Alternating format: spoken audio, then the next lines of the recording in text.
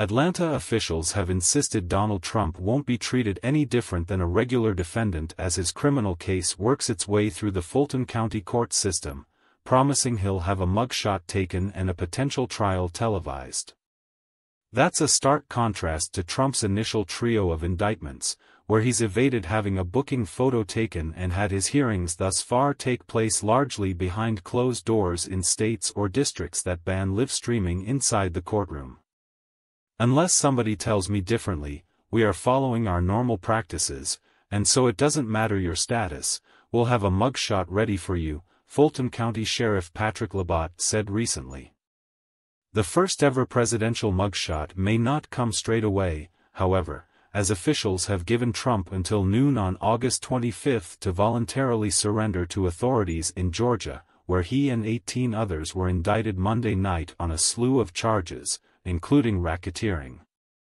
If local law enforcement maintains their stance that Trump's arrest will be like any other, the sheriff's website says Trump be taken to the county's main jail on Rice Street, just northwest of downtown Atlanta.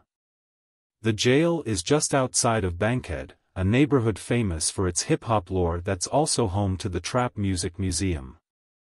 Once at the jail, the sheriff's website says suspects typically undergo medical screening, fingerprinting, and are checked for any outstanding warrants before they have their booking photo taken.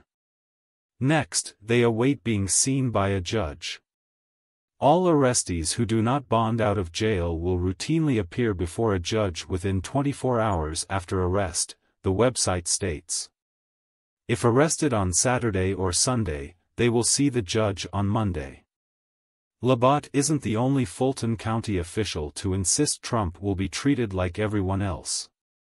Superior Court Judge Robert McBurney allowed cameras to record Trump's indictment on Monday, and he indicated that policy will likely be the norm throughout Trump's proceedings.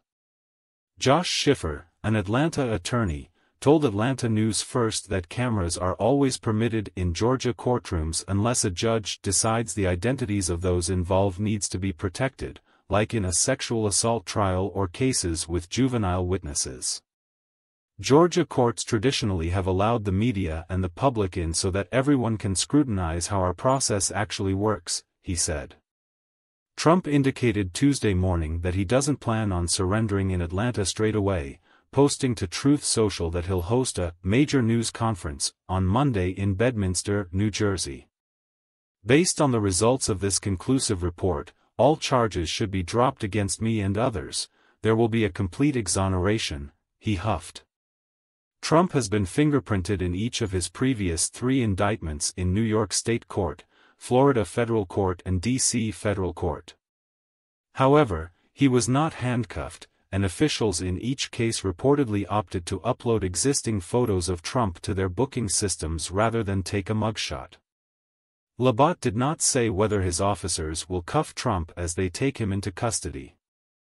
The only criminal hearing to feature photos of Trump inside a courtroom was in Manhattan, where still photography was permitted as the former president was arraigned in April.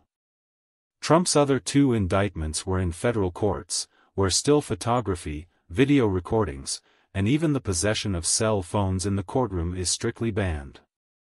Fulton County District Attorney Fani Willis, who Trump has described as a racist out to get him, indicted Trump late Monday night along with more than a dozen of his pals who are accused of working together to overturn 2020 election results in the state. Among those indicted alongside Trump are his former lawyers Rudy Giuliani, John Eastman, and Sidney Powell, as well as his former chief of staff, Mark Meadows. The sweeping charges stem from a long-running criminal probe launched by Willis after Trump and his allies allegedly fought, both publicly and behind closed doors, to overturn President Joe Biden's victory in Georgia, which was a shock result at the time.